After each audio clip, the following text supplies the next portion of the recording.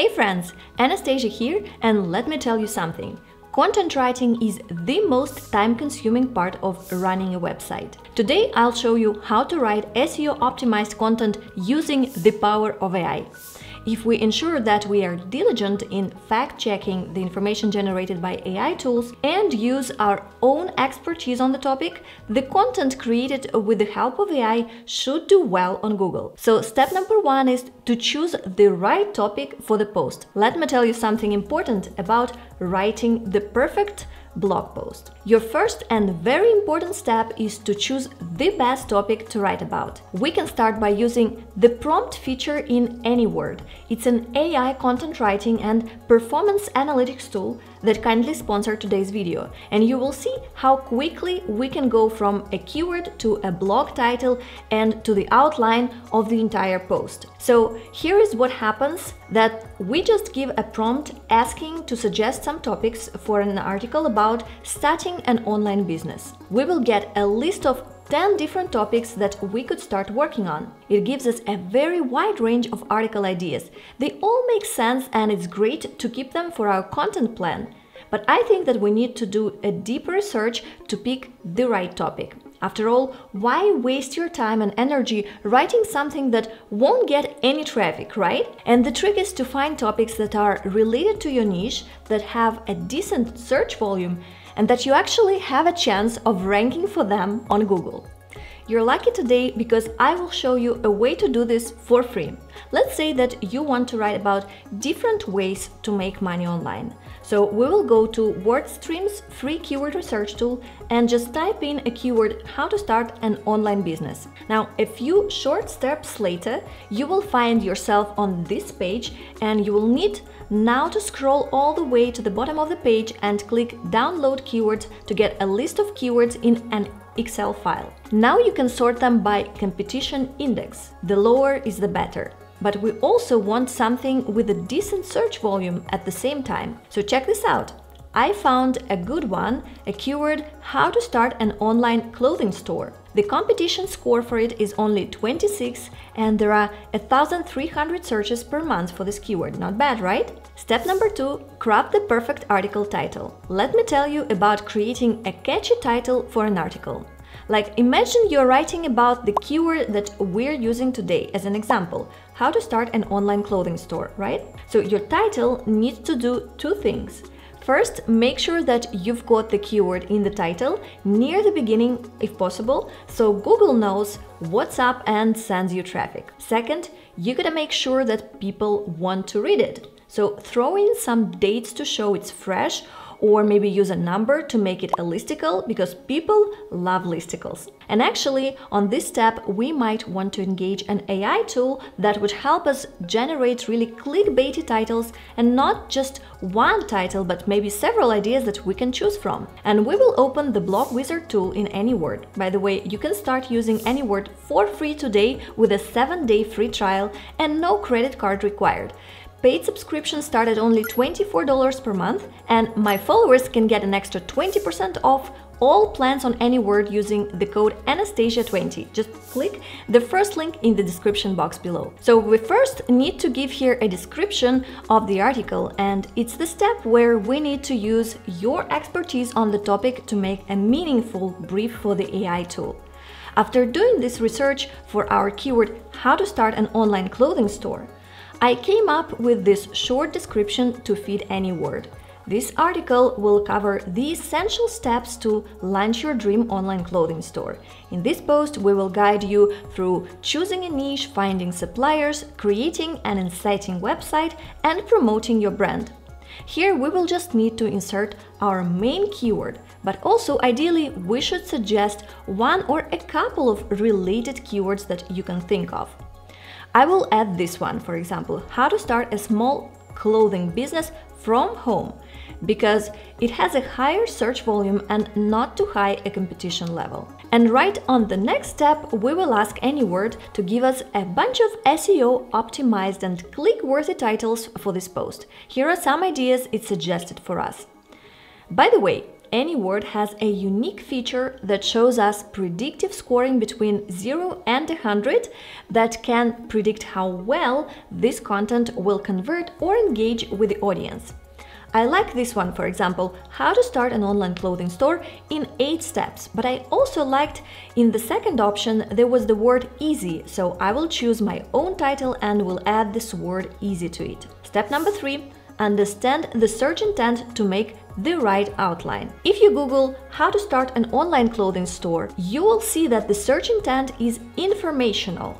The top articles are providing guidelines and steps for starting this kind of business, not trying to sell you anything. Even though some websites that rank high here belong to e-commerce platforms, the articles that rank on their sites are not selling you their software directly. They give you a ton of information on the topic, and maybe somewhere in the middle of the article they will mention their own product. So you will want to structure your content in a similar way. I recommend you to check your top ranking competitors, open in Google top 10 maybe 3 or 4 pages and quickly look through them. Try to scan the content. You don't need to read the entire article. What you want to understand here is how the top articles are structured so that you can make a superset outline that includes all the important topics. Pay attention to the subheadings your competitors used. How many H2 or H3 headings they have on average? Do they have many images on the page or just a few of them, and so on. Then you can add an FAQ section with questions like how do you set up an online clothing store, or how do I start a boutique from home, how do I start a clothing line with no sewing experience. You can find these questions for free in the People Also Asked section on Google. And if you find what I shared so far helpful, give me a like, it really motivates me to work more on this channel. Subscribe and hit the bell button to get more of my videos in your feed. Now, step number 4, generate the actual outline. Now that you've got a title, on the next step, Anyword can suggest you the whole article outline. So you see, these sections seem to be based mostly on the description that I gave for this article at the beginning, but the tools definitely added several additional sections which I didn't even think about. The next step is to ask Anyword to create an introductory paragraph. Again, we get here several options to choose from, and they also have a score. After reading all the options, I actually agree with the highest score that Anyword suggested, so I will pick the first option. Now, step number 5, generate the text. Now, on the next step, we will again need to use our expertise on the topic because the tool gave us the outline, but we should now come up with some ideas and start writing the text, and then the AI tool will pick up and finish the paragraphs for us. In this small window on the right side, we can give some ideas or a direction that we want Anyword to take for the section of the article. So I will give you some instructions like this. Maybe you noticed that I asked the AI tool to write text in simple language. You don't want to use language that's too fancy or technical. Aim for a middle school reading level to make sure that your content is accessible to everyone. Now, Anyword will generate the text. The tool gives us much longer text based on the short prompts that I entered. And we just need to add some spaces to separate the paragraphs here. Once we're done with this one, we can do the same for each section of the article. So one cool thing about having an outline is that it gives you a roadmap for your writing. It's kind of like when you're going on a road trip and you have a map to follow. With an outline, you know where you're starting and where you're going, so it's easier to fill in all the details in between. All you have to do is answer the questions related to each section heading, and then use the AI content writer to extend your ideas. This way, instead of spending 5 hours on each blog post, you can write it in an hour or 2, depending on the keyword difficulty and the text volume that you need to rank for it. Anyword also has this interesting feature that helps you get some ideas of what you can talk about in each section. So we have this section about taking amazing product photos. What you can do is search for this keyword on Google and check some articles that rank high to see which ones are really helpful. Now just copy the page URL of this article, go back to Anyword and click on this button to use a web page as a reference. What the tool does here, it takes the best ideas from the referenced page and creates the talking points for your entire section. If these instructions look good to you, click Generate to get the full text for this section. Now, step number 6. Optimize the article for SEO. While you're adding more text to the post in Anyword, the tool will always keep showing you on the left side the keywords that you added initially and will show you how many times they were mentioned in the AI-generated text. So far, my main focus keyword was mentioned twice in the first paragraph and one time in the title of the article. So you can click on any keyword and see all the mentions of it highlighted in the text. If you want to move this step to another level, then make sure that your writing is properly optimized for search engines. It might sound complicated, but it's actually pretty straightforward. All you have to do is take your AI-generated text and run it through an SEO optimization tool. I have used RankIQ and Surfer SEO content editor for this. You will find links to all the tools that I mentioned today in the description below. Basically, what these tools do is that they analyze the articles that are already ranking on page 1 of Google for the same topic as your article. So the tools look at the things like the words, the entities, and the phrases that those articles are using, and then the tools help you guide your writing so that you can use the same elements in your text as well. So this way your article is much more likely to show up on the first page of search results, which is exactly where you want to be. Now, step 7. Check for plagiarism. What Google really doesn't accept is plagiarism and duplicate content. Since large parts of your text were generated by AI, you probably want to make sure that this text doesn't have any plagiarism issues. So you can do it very easily inside Anyword. Just select the text that you want to check, click on this button to check the plagiarism, and get the results right here. No need to use any external tools for this. And if you're still concerned about how Google will perceive content that has been generated by AI, then you should know that, according to Google's latest update in their guidelines, it will rank AI-generated content if it's of a high quality and has been reviewed and edited by experts on the topic. Google talks in the new guidance about EEAT algorithm. Evaluating your content in this way, whether you're using AI-generated content or not, will help you stay on course with what your systems seek to reward. Step number 8. Proofread. It's time to make sure everything is looking nice and polished.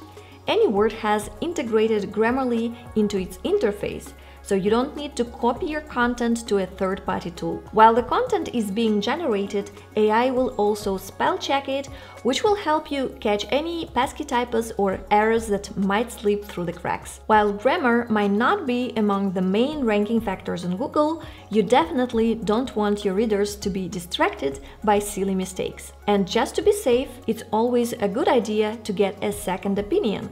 That's where your grammar police friend comes in. You know, the person who is always correcting everyone's grammar and spelling. You could ask them to proofread your content and give you their honest feedback. Of course, this is just optional, but it never hurts to get another set of eyes on your work. Step number 9. Improve the readability of the article. So when you're all set to upload your article to your site, it's really important to make sure that it's easy to read. And that's not just about making search engines happy. It's about making your readers happy too. So I've got some tips and tricks for you to help make your article super readable. First things first, you want to break up those big chunks of text into smaller paragraphs that are easy on the eyes. Nobody wants to read a giant wall of text, trust me, it's a turnoff. It's especially hard on a mobile device. Instead, try to keep your paragraphs short and sweet. And don't forget to add some eye candy too. Images, graphics, and videos can help break up the text and keep your readers engaged. When it comes to headlines, you want to make sure that they're the right size to anchor the eye as your readers scroll down the page. And when it comes to the length of your article, don't worry too much about hitting a certain word count. Instead, focus on providing value to your readers and following the patterns that you see on page 1 of Google. Alright, I know you're excited to get your perfect blog post up on your site, but take a deep breath and give it one last read-through to make sure that everything is just right. So step number 10 is adding links. Adding links to your article can make a big difference in how well it ranks in search engine results. Here are the 2 types of links that you might want to consider including in your article. First is called internal links. These are the links that point to other pages on your website. And by including internal links in your article, you're giving readers more opportunities to explore your site and stay engaged. From an SEO perspective, internal links can also help search engines better understand the structure of your site and the relationship between different pages. Also, I recommend you to try to add at least 2 or 3 inbound internal links from other pages to your new article. And the second type is called external links. These are the links that point to other websites on the web. While it might seem counterintuitive to link to other sites, external links can actually help your SEO. When you link to high-quality, authoritative sites, it shows search engines that your content is valuable and relevant. Just be sure to only link to sites that are trustworthy and relevant to your topic. All these steps should help you rank your articles on Google, but it's hard for new websites because of the so-called sandbox that keeps your site away from the top search results for at least 6 months, and in some niches even for a year. So what can you do in the meantime to get some free traffic to your site? Personally, I have reached my first $1,000 a month income report thanks to free traffic from Pinterest. If you want to learn how to get free traffic from Pinterest, check that video up there, and I'll see you in the next one.